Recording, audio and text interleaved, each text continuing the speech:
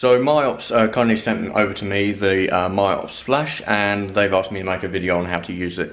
So let me show you how to use the MIOPS Splash. I'll show you my setup and how I'm using it, and we'll go through some of the settings so you can do this for yourself. So this is the setup I've got. I've got the Pro Media Gear TR424L tripod with this little boom arm, magic arm, sorry, connected to my iPad. And this is what I'm using to control these MIOPS Splash. So we're using the MIOPS mobile app to control it all. We've got all our settings down here, and then we've got our simple start button down there to fire the dropper. So if we go up here, we've got the MIOPS Splash itself. So we've got the camera connected up by the remote cable, shutter release cord, sorry. And then this one here is our power. So MIOPS don't supply a power source. They do supply the power cable, but you can use your phone charger or anything like that to power it. Yeah. And inside it, you might see it's a bit thick. We put a bit of milk in there just to add a bit of cloud to it, so it's not clear. We've just got, and it's just nice and white when it hits the water, and you can see a lot more as well. Yeah. So if we come around here, we've got the MIOPS Splash connected to this boom arm. These boom arms are relatively cheap on eBay. This one is just very light duty, and it's just perfect for this here. We've got our light stand. These are kind of heavy duty, but it works well here. Over here we've got our scrim. We've got the two clamps here holding it in place. This is just to give us a little bit of soft light, because I don't like the hard light, I like a soft light. And as someone said before on Instagram, I should use two flashes, because there's another blog post on this and I only use one flash. But with this, I'm able to use two flashes and have a faster have a lower power on the flashes. So these are set on 132-second power. So we've got a much shorter flash duration. So remember here, for this to take these photos, what is our exposure and what is actually freezing the motion is our flashes. So these are both set up as master. They're set about 10 to 15 centimeters from the background, from the scrim, and spaced about 20 centimeters apart. This is giving us a nice even light source over the background. If we separated them too much, we'd end up with a little bit of a dark pocket in the middle here, and which is what we don't want. So let's come back around here, and I think I've actually said everything. I've had to do a couple of takes of this, so I've forgotten what I've said. Oh yeah, we'll go into camera settings. So camera settings wise, we've gone with f/18, 100 ISO, because remember, when we were focusing really close to the camera, our depth of field is really shallow, so we need an aperture of like f/18, f/20, and don't worry about lens diffraction, you know, aperture diffraction.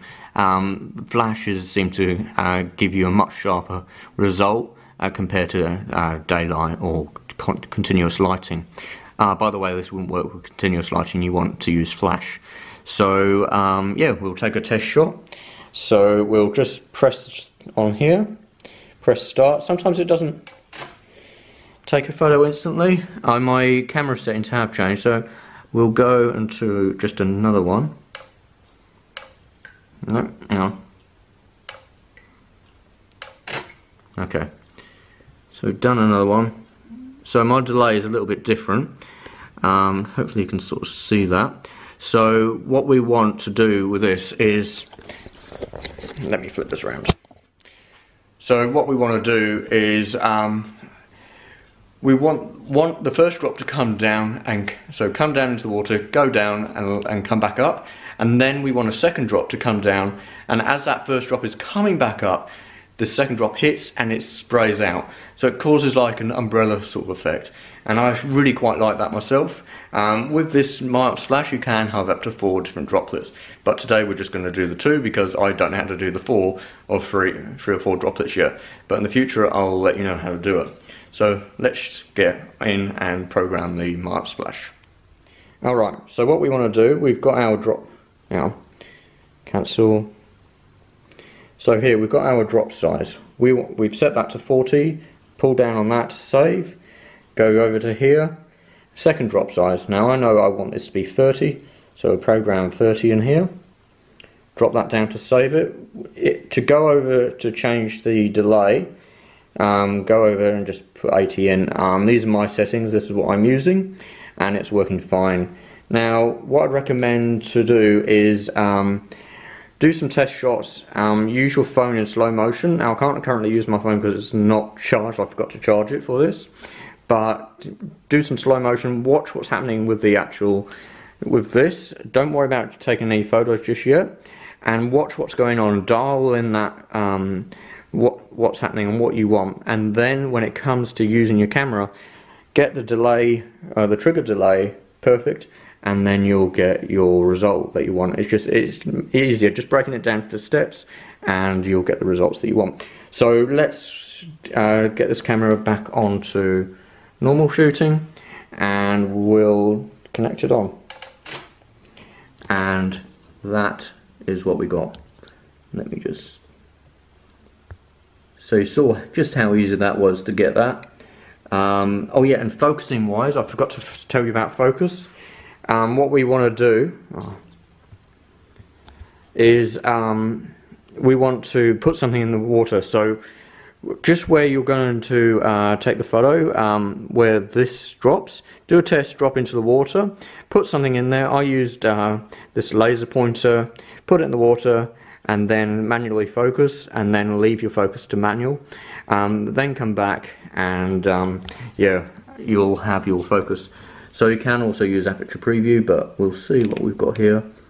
Now that's nice and clear. The droplets on the foreground are a bit blurry, but overall that's really nice, and you can see inside the water just there. And we love those reflections, don't we?